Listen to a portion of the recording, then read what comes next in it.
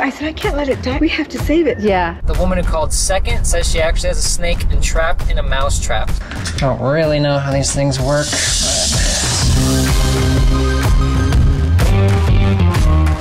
Hey everyone, I'm headed to a call in Scottsdale. A lady has a snake stuck to a sticky trap in the garage. She's not sure what kind of snake it is.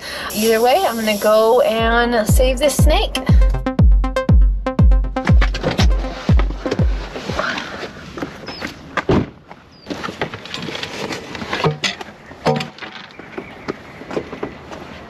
Hi. Hi. How are you? I'm good. I'm not gonna look at the snake. Okay, so, no worries. You can either come through the house or, yeah, that's fine. Okay.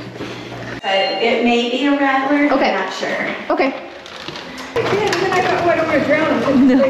Okay, so it's a night snake, so it's harmless. Oh, it's not a rattler? Not a rattle. So you always want to look at the tail here. Yeah. Okay. So you see pointy tail, you know it's safe. But you guys can always send us pictures just in case, if you know, since you're gonna be messing with it. Okay. So to save it, I'll ask her for some oil. Well, I have some. Oh, you do? Oh, some there. okay, cool. Yeah. We'll do it in the rocks over here. But if no, you can we get, didn't have vegetable. It's canola oil. oh, that's fine. And then just like a piece of paper towel. Okay. Thank you.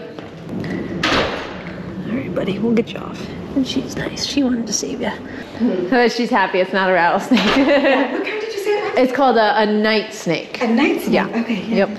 All right. That's so cool. I'm glad you want to help. I was gonna go do. I said I can't let it die. It's full of life. When I went to go get the board, and I said we have to save it. Yeah.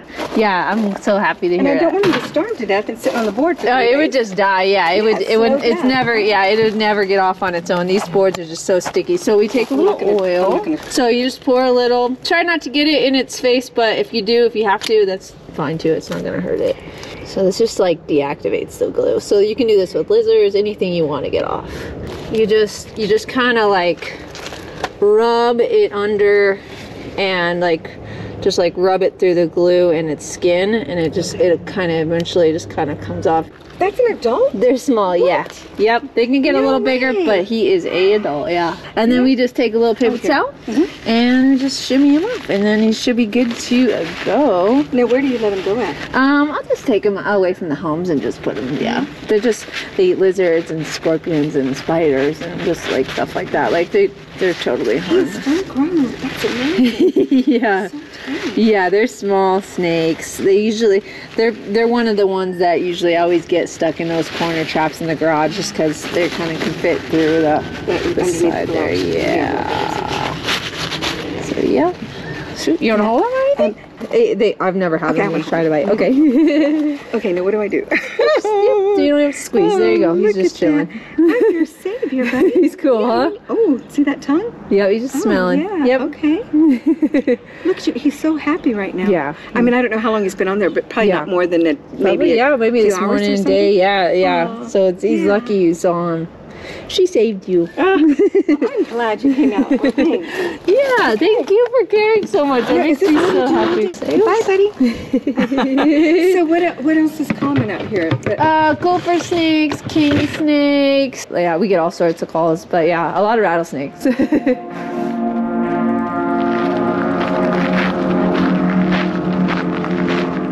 All right, so we got this little night snake here. It's doing great. It didn't get injured on the trap at all. Thankfully, we were able to save it. Look at that cute little snake. I'm just gonna put it down in here so it can stay out of the sun for the day.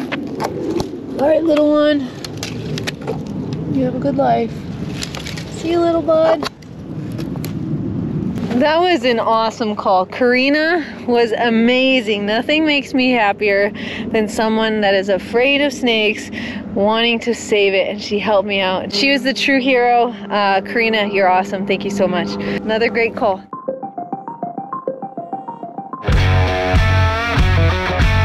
What is up, everybody? This is Nick from down in Tucson.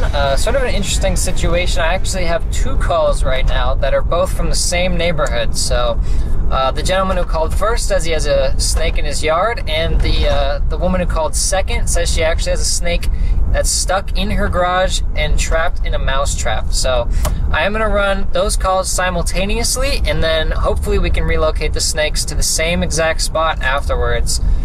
because it all is just the same area. And you can't do that very often, but when it does happen, it is cool because you want to get to these houses as fast as possible. Anytime someone calls, you just want to rush over there and, you know, get the snake before a bad situation occurs.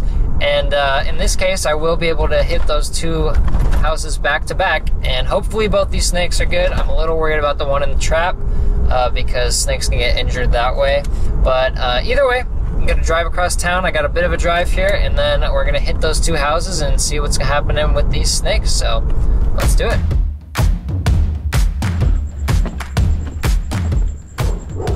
Hello? Yep, right back here. How you doing, man?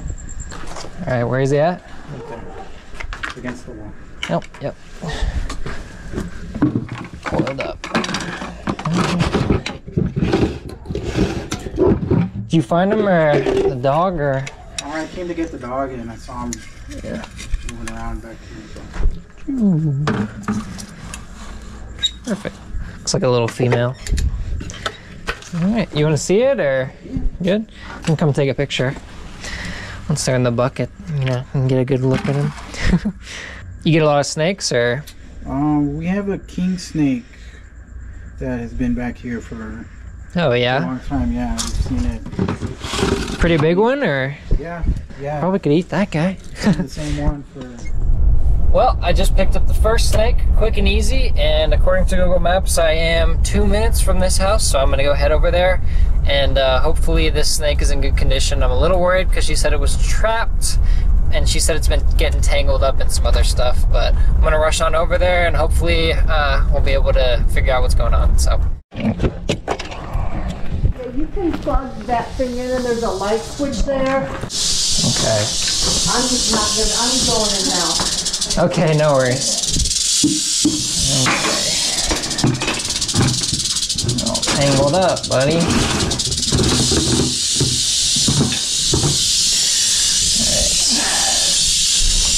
Let's see what we got here.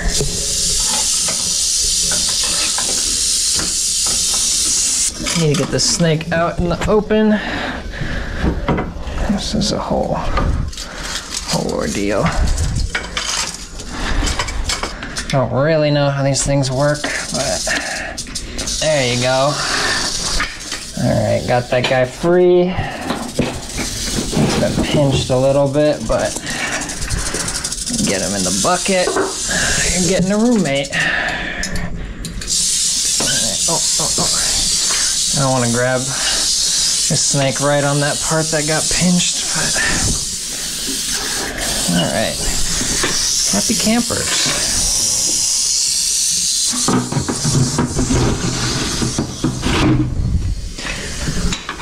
All right. Well, that went about as well as I could have expected or hoped, because that snake is up and alert. It looks like the tail got pinched a little bit, but I mean, snakes are really tough, and I've seen them recover from getting hit by cars and, you know, shovels and rocks being thrown at them, and even other mouse traps as well. And I think that snake's gonna be all right. So right now I have 2 snakes in the bucket. I'm sure you can hear it. And I'm gonna go find a spot to release them where I can release them both into separate nests, but probably in the same area, because I have a feeling the snake's home ranges overlap quite a bit. So I'm gonna go do that right now, and hopefully we can get these snakes back out in the desert where they're not gonna get pinched or end up in yards or anything like that, so.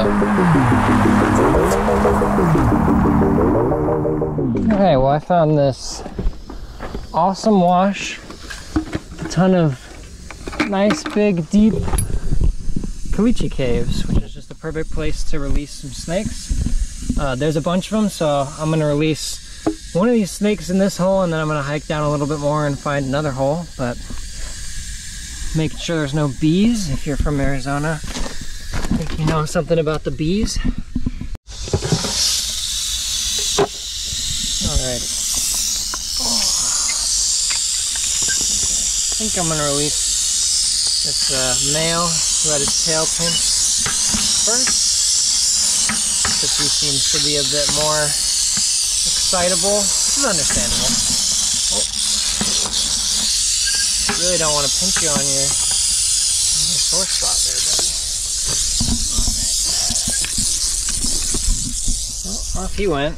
Took no time for that. Now we have this little female, which I'm going to hike to a better spot further down the wash.